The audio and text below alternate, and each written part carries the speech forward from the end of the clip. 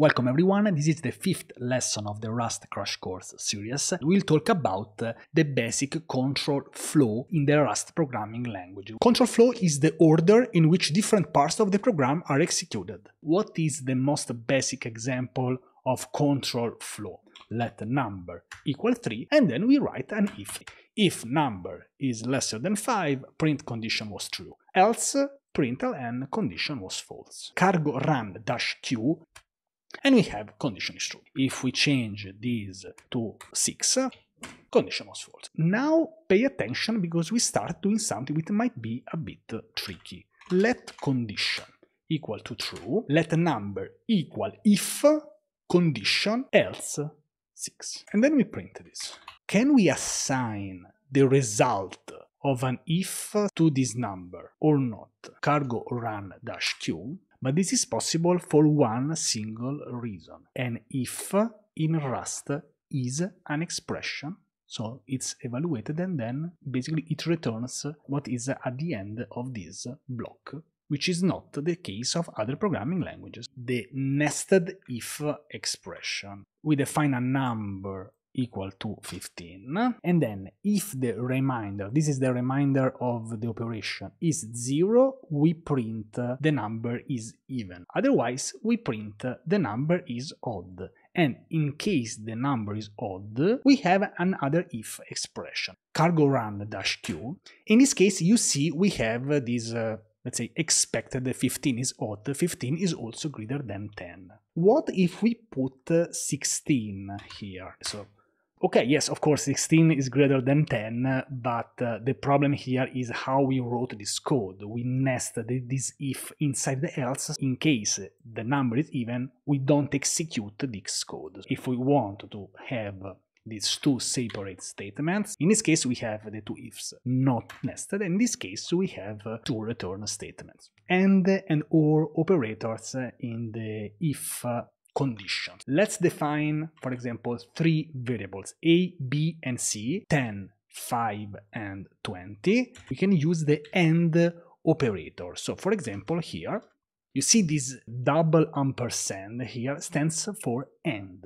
We can use AND to check if a is greater than b and b is greater than c. In case both of them are valid, we'll execute this code. Of course, in this case, we'll just have a print statement. Else, we print the condition and is not met. Cargo run -q. In this case, we have a condition with double AND is not met. A is greater than b, b is not greater than 20. You can use this OR to check if A is greater than b, or b is greater than c. So we have this double pipe, or this is basically an OR operator. In this case, if at least one of the conditions is met, we print, for example, this statement. In this case, we have this condition and is not met, and at least one condition is met. Match is probably my favorite. Let's see this in action. It's a sort of switch, I would say. To use it, for example, we can use, before using the match statement, an enum. An enum is a type when we can define a fixed set of values.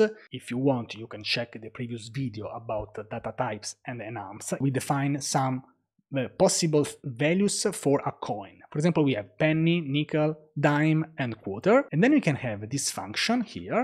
This function is called value in cents.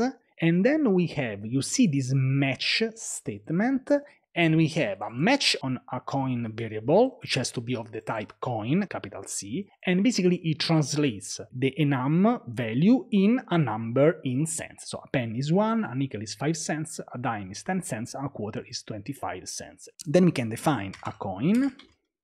So for example, we can assign the value penny to the coin, and then we can print the value. Okay, cargo run -q, we have a warning, 3 warnings, because we are not using the variance nickel, dime, and quarter, but you can see here value of coin 1. Let's say that I forget to implement what should happen in case of a dime, so I remove the line 14 here on my code. Let's type cargo run -q, and we have a non-exhaustive patterns. I love this. Coin, dime, not covered. This is great because as a developer experience, if we forget to make an implementation, we get a problem. Let's talk about loops. In Rust we have a loop called loop, which is basically an infinite loop. The code inside here will be executed an infinite amount of times. Cargo run -q. Okay, let's stop it. This is the infinite loop. I stopped it with using Ctrl+C. Be careful if you are trying this at home. Let's try a return values from loops. Let counter equal 0, and then we do let result equal loop. A loop is an expression, and then we increase the counter. We can't do plus plus, but we can do plus equal 1. If the counter is equal to 10, we double it with the break keyword. The break keyword is basically to exit a loop, also a while, and here we print the result. What do you think will be the output of this code? Cargo run -q. Error. Cannot assign twice to a mutable variable counter. The compiler is telling us, hey, you assigned to counter here on the line 2, you see let counter equal 0. Cannot assign twice to a mutable variable. Help, consider making this binding mutable, mute counter. Let's add the mute keyword on this variable, and let's try to execute this again. And now we have the result is 20. If you are confused, again check the variables video. Now let's try something else. This time I'll create a mutable 1. Let's create a counter again, counter equal 3. We can define a while loop. A while is basically a conditional loop. It's a loop with a condition. In this case, the condition is here, really close to the while keyword. Counter. While counter is different to 0, println counter, then we can decrease the counter. And also I want to do something that I did in the first lesson, which is to wait for 1 second.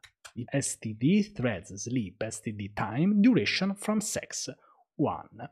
And after this we can do a println lift off. Let's try this piece of code, cargo run -q, and then 3, 2, 1, lift off. There are not common for statements in Rust. Maybe you are used on for statements from other programming languages. We don't have them in Rust. Let's say that we have this, let a equal this, then we can type this for element in a.iter, and then we can print it. Here I just want to point out that we are using this syntax with a for keyword and in keyword. Cargo run -q, and we have this. The value is 1, the value is 2, 3, 4, and 5 for element in a.iter. We can also do something like this. Let s, which starts for string, in quotation marks, hello world.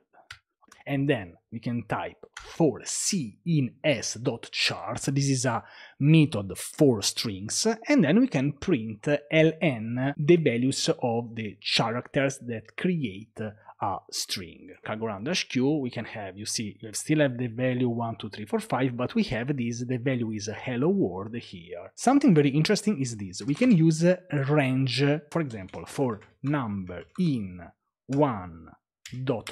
4, we can print the value. This is very similar to Python. I want to print ln go, like this. Let's try to run this again. Value 1, 2, 3, 4, 5, the hello world, and then 1, 2, 3, go. We are not printing the 4, so we have only 1, 2, and 3. I want to show you something which sometimes is in the interview questions, which is the FizzBuzz problem. The task is to print the numbers from 1 to 100, but for multiples of 3, you print fizz instead of the number. And for the multiples of 5, you print buzz instead of the number. For the numbers which are multiples of both 3 and 5, you print FizzBuzz. If you want to try to implement this by yourself, pause the video and then check the result. Okay? So this is the result. Let's read it together. For number in 1 ... equal 100, this is to include the last number in the range, or you can also do 101. If number remainder 3 is equal to 0 and the number remainder 5 is equal to 0, we print an FizzBuzz. Otherwise, if the number remainder 3 is 0, we print fizz, otherwise we print buzz, otherwise we print the number. Let's try. Okay. The last one should be buzz. Recap. We saw a basic if-else example, the simplest example ever. We can use the if in an assignment of a let variable. In some other languages you can't do that.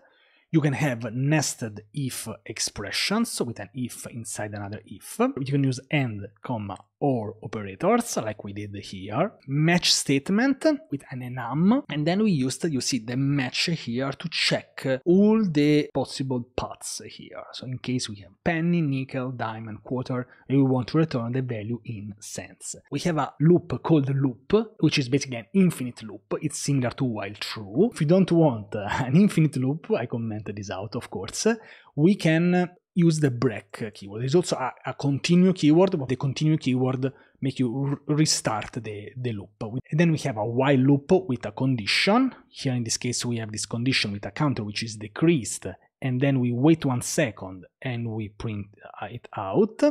For loop, we don't have the classic for, but we have for x in something. For arrays we have for element in a.iter. For strings we have for c, which stands for character, in s, here the string we call it s, dot charts, so the characters of the string. For number in 1 ...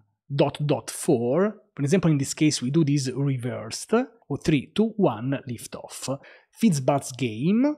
For all the numbers from 1 to 100 included in 100, if the number is multiple of 3, we print fizz. If a number is the multiple of buzz, we print 5. If the number is a multiple of 3 and 5, we print FizzBuzz. Otherwise, we print the simple number. And we can see here the output, which starts from 1, and the last 4 results are 97, 98, fizz, and buzz.